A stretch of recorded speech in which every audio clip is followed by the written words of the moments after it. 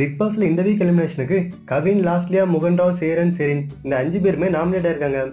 இந்த 5 பேருக்குமே நிறைய சப்போர்ட் இருக்குது. அதனால யார் எலிமினேட் ஆவானே கன்ஃபார்மா இப்போதைக்கு சொல்ல முடியாது. ஓட் ஸ்டார்ட் ஆகி 3வது நாளான அன்னைக்கு யார் யார் எவ்வளோ ஓட் வாங்கியிருக்காங்கன்னு இந்த வீடியோவில் பார்ப்போம்.